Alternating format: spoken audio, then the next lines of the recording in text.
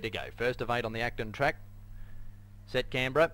Doesn't hold them. They're off and racing immediately, and Game of Chance began beautifully from the inside gate, straight out to the early lead. Fast and Thorny running second, and Image of Darkness sliding up 3 deep in the initial stages as they go through the first furlong. Just behind those was Roman Alliance, just getting up onto the steel of shade in 4 spot as the leader looks to slow them down. Then Are We Acting, Carilla Park, and Dubai Ruler first up is at the rear of the field. It's Game of Chance, the odds-on favourite, looking to dictate terms in the lead, and past the 800 metres mark, he's 3/4 Image of Darkness, 2 lengths to Fast and Thorny third.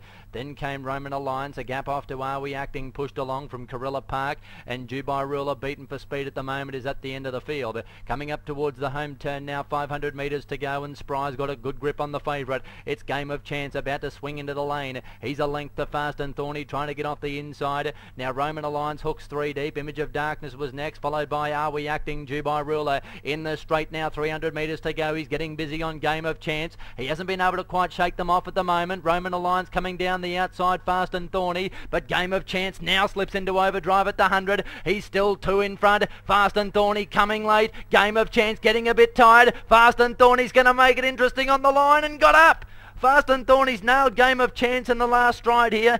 Third, Roman Alliance, then Dubai Ruler, followed by Image of Darkness, Are We Acting, and Carilla Park.